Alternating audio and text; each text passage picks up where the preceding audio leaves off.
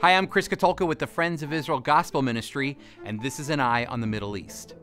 The Jerusalem Post reports that nearly 100 Christian Zionists ascended the Temple Mount in Jerusalem with thousands of Jewish people to express their support and to repent for the centuries of anti-Semitism promoted in the church. All of this in honor of Tisha B'Av. Tisha B'Av is Israel's day of mourning, when the Jewish people fast and pray, remembering the destruction of both the first and second temples in Jerusalem.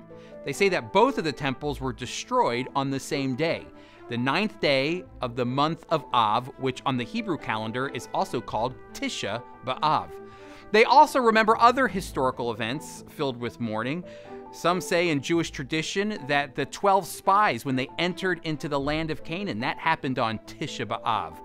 In history, the Romans crushed the Jewish people during the Bar Kokhba revolt in 135 AD. When the First Crusader period happened in 1096 AD was on Tisha B'Av. When the Jewish people were expelled from England in 1290, France in 1306, and Spain in 1492, it all happened on Tisha B'Av.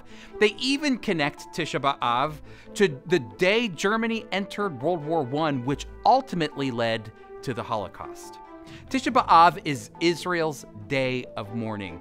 And here's my take. To hear that Christians are linking arms with Jewish people as they walk to the Temple Mount in solidarity is encouraging, even on Tisha B'Av.